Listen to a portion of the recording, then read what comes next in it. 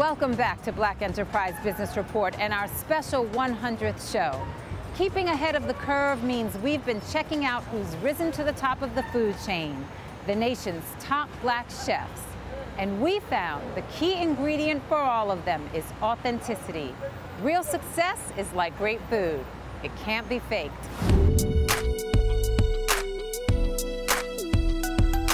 Our comfort food, it's not a matter of doing the same dish as our aunties did or your grandmother did. It's about bringing people back to their childhood memories, but yet doing it a little bit different, right? The difference between Cajun cooking and Creole cooking, Creole meant first born in a new colony of foreign parents. So you had French, Spanish, African, and Indian.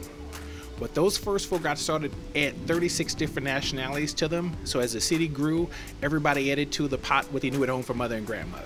The Acadians originally were from France, settled east coast of Canada. The area where Nova Scotia is now, the area was called Acadie. That's why they were called Acadians. The word Acadian was broken down to Cajun. So Cajun cooking was more country cooking. Creole cooking had more sauces to it. This is Chicago. People thought I was insane, and I had on my window raw gourmet food, and people would walk by and go, you know, is she nuts? But then I had a thought. I thought, well, people just want good food. So I took that off the window and I put just good, fresh food, and people started coming in. Let's eat. Bam! That is delicious. Oh my gosh, it's so good. Did you do good? I think we did a good job. Okay. I'm gonna have to go with the ladies on this one. Congratulations. Sorry, nice job. We loved those chefs and eating our way through those interviews. Now, if you're looking to sink your teeth into some grade A advice, our B Nexters had plenty to share. Check out what the next generation of business moguls has already learned.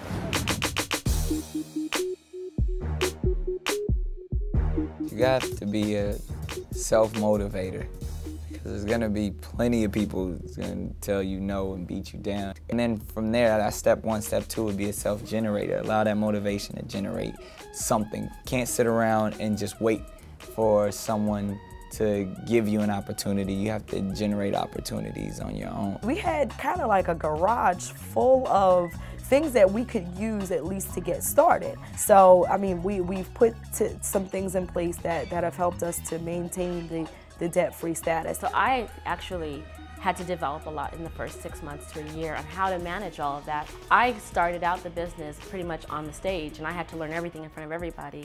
And I didn't plan for the store to grow as quickly as it did. If it takes 1,000 times for you to get back up, that's what it takes. You know, stop counting them and keep pushing. They really are the best and the brightest, extraordinary young entrepreneurs already making a difference in their fields. And we'll be keeping you posted on their progress. We're also keeping pace with the extraordinary strides Black women have made in business. Here are just a few women of power to be reckoned with. They did not know me when I was in public places and I was turning up cushions to find quarters to do my laundry, or I was living off $50 a month to make sure that in clipping coupons, I worked for every penny of that. The challenges that I faced when I opened my business was owning a distribution center. It's a male-dominated industry, and it had never had a woman-owned distribution center, let alone a Black woman-owned. They didn't want to have any commercial businesses in the neighborhood, which is unfortunate because the community does need to have commerce. And if we're going to be self-sufficient in African American communities, we need to encourage businesses opening. I think one of the things that pleases me the most is that we're trailblazers. With new markets tax credits, we were able to do multi-million-dollar transactions for minorities.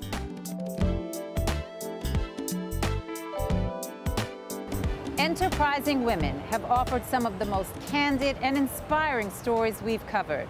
They're phenomenal. Coming up as we celebrate our 100th show, Moving Money, Masters of Government and Corporate Finance offer a rare inside glimpse at some of the most serious economic challenges of our time. And later, power pairs share their secrets on working so well together. Stay with us. Black Enterprise Business Report is sponsored in part by Toyota, moving forward.